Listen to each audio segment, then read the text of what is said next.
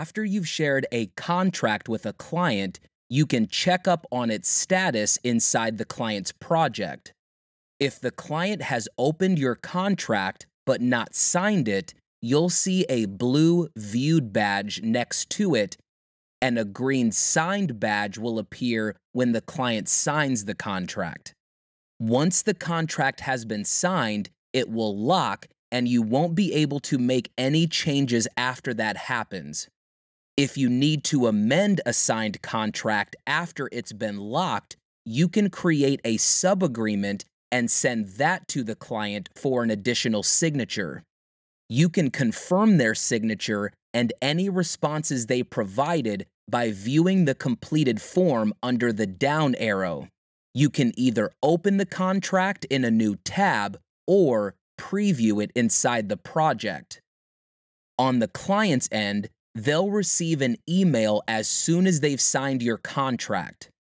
This is a default email that will always go out to clients, and there is currently not a way to turn this feature off in the system. If you would like to change the wording of that default email, you can do so under Templates, Canned Emails, Edit Templates, Contract Completed. You can check the status of forms that have been sent to clients under the Forms tab within the project. A red Needs Sending badge means the client doesn't have access to the form just yet. This is a great time to make custom changes if needed. A yellow Sent badge means that the form has been shared with the client either via email or through the client portal.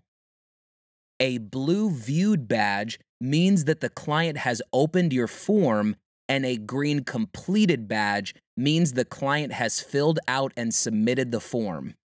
You can view the responses by opening the form.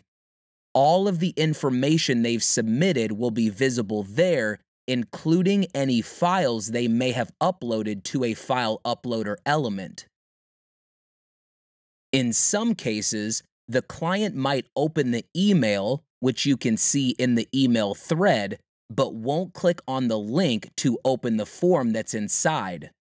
You can see here that the form still says sent, even though they've opened the email. If the client has opened the form, another way to stay in the loop with the client's progress on it is to see the last time that they viewed the form. You can do so by looking at the bottom of the form box in the Forms tab. These strategies help you manage clients with a light touch, giving some insight into what's going on before you follow up directly.